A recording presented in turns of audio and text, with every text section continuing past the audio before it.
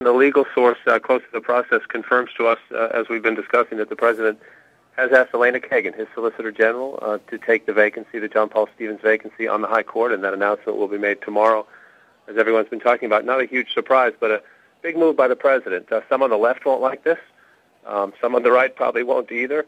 But the President is picking somebody who's very young, 50 years old. It's his second Supreme Court pick, and it's a legacy choice, if you will. Presidents love these picks because 10, 15, and 20 years down the road, when they're long gone from the White House, they can look up and still see their impact on the country.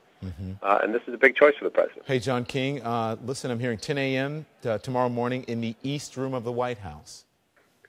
That's the place you want to do it. It's a big grand stage for a president. If you're a president and you're looking for a big stage, you use the Rose Garden or you use the East Room. Those are the two premier stages at the White House. And the President's thought about this, and they had at least 4 interviews that we know of. But Kagan was from the very beginning the front runner. He's been very impressed with her work as Solicitor General.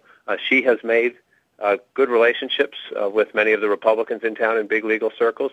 She also, this is something that will help her to a degree, the left was not so happy, but when the Obama administration came in, they defended some of the Bush administration policies before the Supreme Court, including some of the terror policies. Now, they've changed some of those policies in practice, but in the legal cases, they have defended them.